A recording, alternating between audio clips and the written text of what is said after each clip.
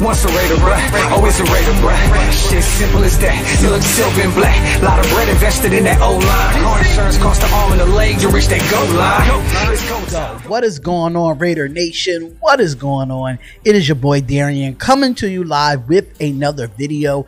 It is the Spotlight Raiders Talk. Shout out to all the subscribers that have subscribed to the YouTube page. If this is your first time ever being at our YouTube page, I would suggest that you subscribe and hit the bell button and get the latest news and all Raiders news. But we're back here with another Raiders video.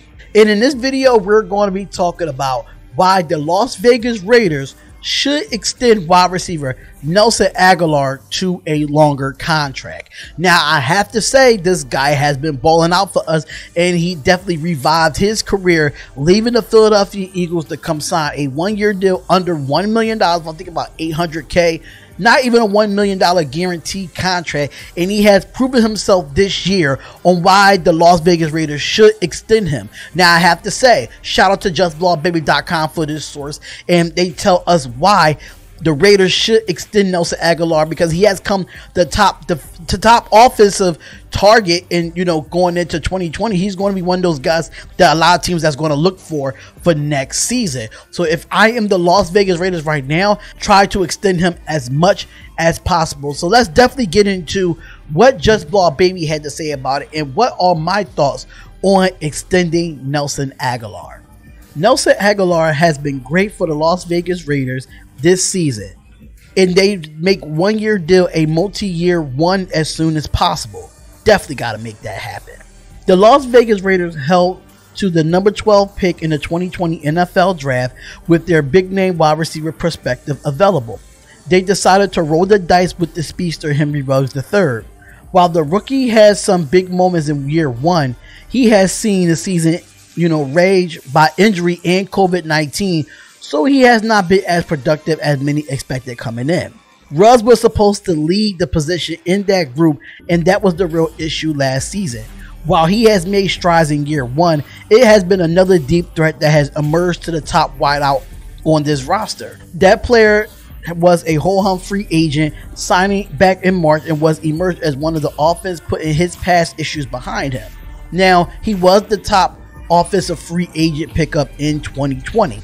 And Nelson Agholor was a first-round pick for the Philadelphia Eagles back in 2015, while he had some bright moments, including the team's win in the Super Bowl, where he helped the Birds in receiving, and he was eventually cast away due to his issues of having drops. In fact, many in Raider Nation hated the signing of him in March, but has become the best offensive free agent signing since the team made it in March. Nelson Agholor had one catch in his Raiders debut for a 23-yard touchdown against the Carolina Panthers, who will have one catch following week as well. He has made his first start for the Silver and Black in week 4, and since then he has been targeted as many as 11 times in a single game, providing a top option for Derek Carr in the passing attack. Agholor has become the wide receiver one in Las Vegas and should continue to be. When it comes to time for 2021's offseason, the Raiders need to make Agholor a priority and should make extending him one of the first things they need to do. Not only did he prove on his drop issues was behind him, but he showed that he could be a kind of playmaker down the field, and that this team has been lacking. With Ruggs struggling a bit as a rookie, it is not easy to assume that he's just going to come to camp and be wide receiver one next season. So bringing in Agholor back will be a top priority.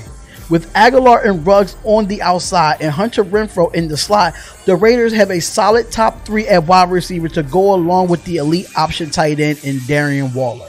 The Raiders defense is atrocious and must address this offseason. So bring back Agholor to this offense to check off one of the few boxes they need to do, allows Mayock and Gruden to focus on the other side of the ball.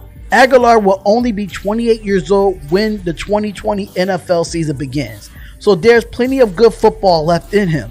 Sure, he had a couple drops this season, but he became the most reliable receiver for Derek Carr and Marcus Mariota. It needs to be a part of the plan moving forward in Las Vegas. how can I not agree more with this article here? How can I agree more with this source? I feel like, yes, we need to extend. We need to extend Nelson Agholor. This guy has came on the scene and proved that he just wasn't a bust from the Philadelphia Eagles, you know, coming to them back in 2015. This guy is only 28 years old, and he has a lot left in him.